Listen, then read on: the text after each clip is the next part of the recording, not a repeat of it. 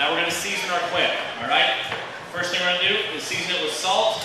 If you guys are down here like this, that's a mistake, right? Every piece of protein that you guys put into your mouth should have the exact same kernels of salt or grains of salt on every bite you consume, because the worst thing is to have a piece of ribeye or a piece of quail.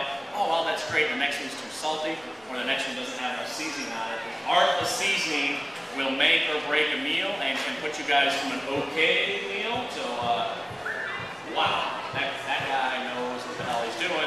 And then you can charge $15 for your guests the next time they show up to your party. All right, so I know what you're going to eat. I know the thickness of the quail, and I'm going to season the quail what we call rain salt, very high.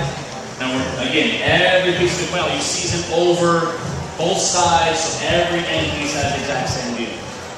Pretend this is pepper. We're going to use the coriander because it's a little bit closer. Same thing.